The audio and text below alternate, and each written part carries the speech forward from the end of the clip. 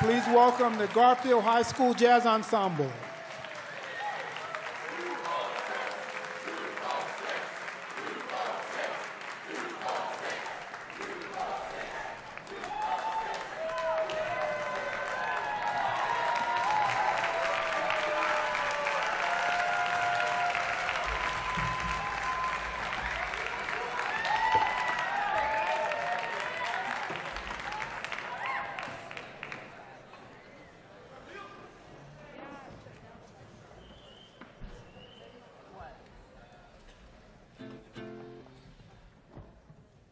Good afternoon.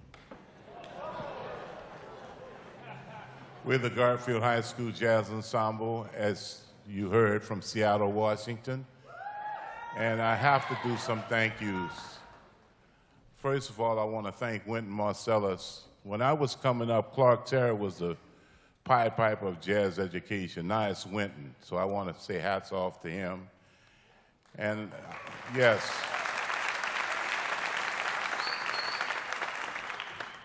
I want to salute our principal who came out of this band program, Ted Howard, who's watching in Seattle. I have some of the best parent boosters in the world. They told me not to say anything. I'm doing it anyway. Thank you, parents. I love you and appreciate it. Faraz Whitted, thank you very much. Ron Carter, thank you very much. Allison, our greeter, thank you very much. Tatum Greenblatt, our mentor, graduate of Garfield High School. Yes. And last and certainly not least, Miss Lisa Renahan, who planned this whole trip. We're going to open up with Down South Camp Meeting. Features Daniel Leon on clarinet and Fedor Peretsky on alto saxophone. Down South.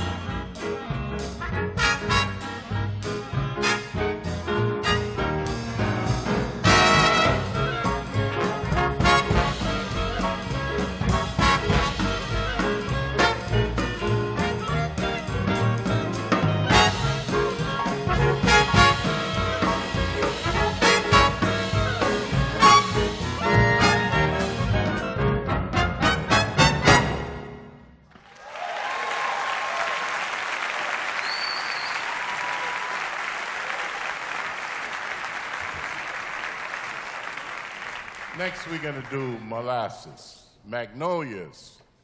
It features Nick Lutenko on piano, Ijan Alabi on drums, Yasma Vismali on trumpet, Tommy Renahan on trumpet, Isaac Poole on trombone, Michael Dalton trombone, and Daniel Leon on clarinet. Magnolias dripping with molasses.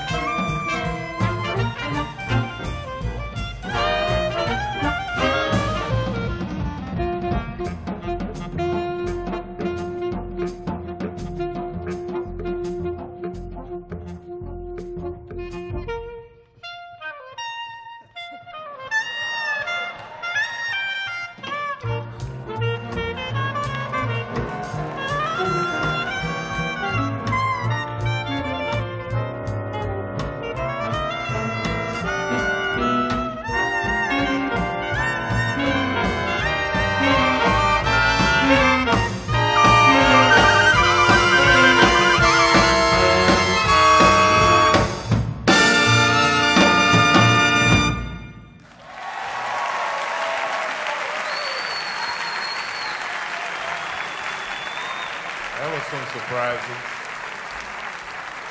Thank you very much. We're going to finish up with what Quincy Jones, a Garfield grad, calls North American indigenous folk music, better known as the blues. One you've never heard before. This is St. Louis blues. It features Yasna, this time out of the trumpet section to the vocal mic.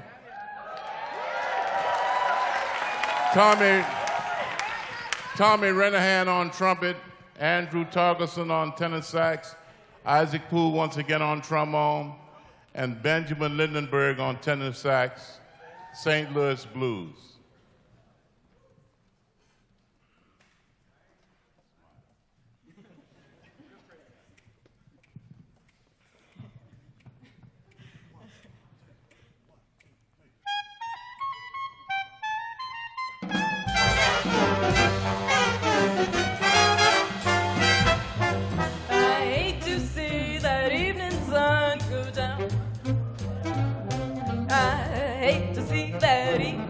Go down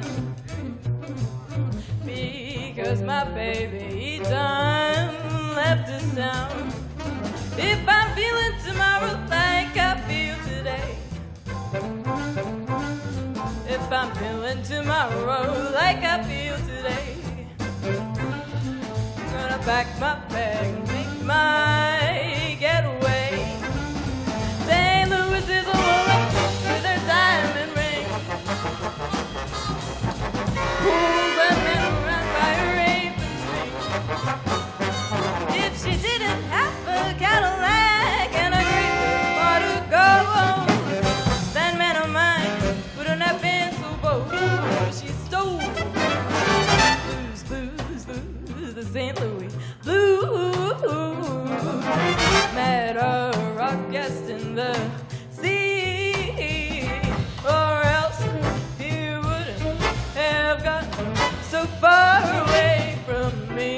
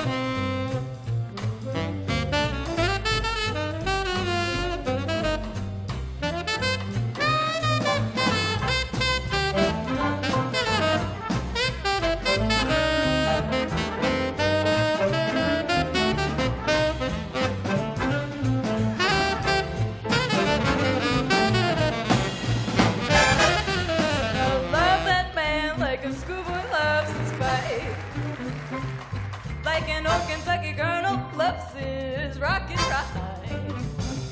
And I love that man until the day I die.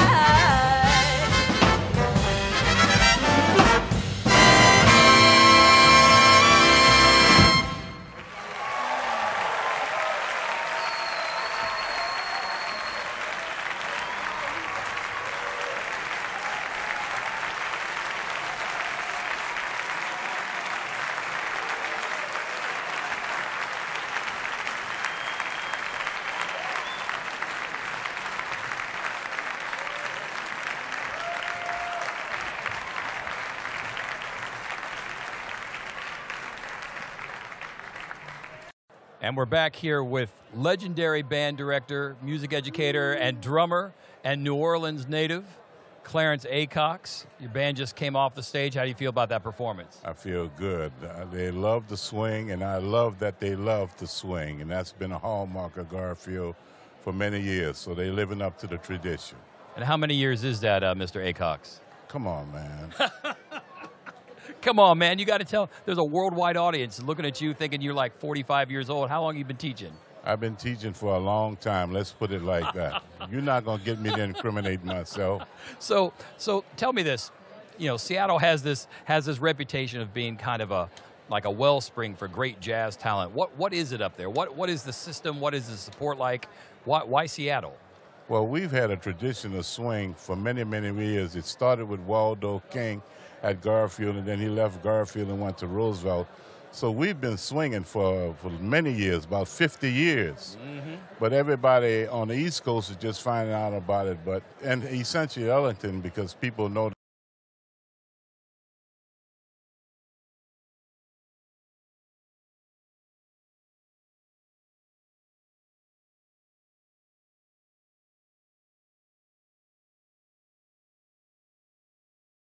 things that we do. Mm-hmm. And so as a result of that, more people know about us. But we've been swinging for quite a long time, Roosevelt and Garfield.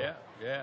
And you now are starting to have students who are leading band there now, too, as well. Your principal came from the band. My principal came from a band. My assistant, who's directing the 3rd jazz band, came out of the band program. And I have kids that are private teachers that are former students. Mm-hmm. So we keep it going on. Keep it going on. So talk a little bit about your principal. Since he came out of the band program, you must get more support than any school in America. Well, all my principals have supported us, but definitely he does support us, and he understands what it takes to put together a good band program, a music program, because our orchestra program is well-renowned, and our vocal program is good, too, so he understands that. So you're from New Orleans. How'd you end up in Seattle? I was recruited a few years ago to take over the band program. You're not going to get me to tell you how many years. I'm just asking. New Orleans is very different than Seattle, Washington. Well, New Orleans is, that's my homeboy, Louis Armstrong, as he always says. He likes red beans and rice and gumbo. And so we have a lot of people that can fix gumbo in Seattle, so therefore I stay. There you go. Seattle's gumbo. Let's get one of your students in here and talk to her real quick, okay? This is Leah LaPierre. Leah LaPierre. Come on in, Leah. How are you doing? Good. I'm feeling great. And what year are you in school? I'm a senior. You're a senior. Man, you were thumping up there. All the judges, as soon as you started playing, they all noticed it. Yeah, thank you. I don't know. It just comes from practice, I guess. I can't even explain how to do it, you know? So what was your favorite moment of your performance today? I actually don't have one. Honestly, I just have so much fun playing the entire time. It's just the swing gets to me so much. I just enjoy every moment of it. Like, I have this thing called a bass face that I get where everyone... You want to show us your bass face real quick? Like, I don't really know. Bass face. Yeah.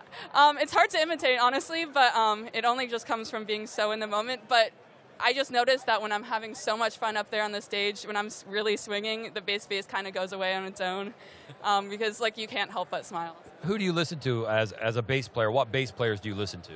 I mean, I have a lot of favorites. Like, obviously, there's so many really good professionals, but I'd say my main source of inspiration is Esperanza Spalding, mostly because she's a woman of color, and I really connect with her on, like, a personal level, especially with her singing. I love vocal jazz. I listen to it all the time because it's just a great source of inspiration for solos, but yeah, just like her as a person, as a figurehead for me is like really touches me. That's great. And what are you doing next year? I'm going to college, not for music, but yeah, but I'm definitely going to play music. Where are you going to school at? Santa Clara University. Wonderful.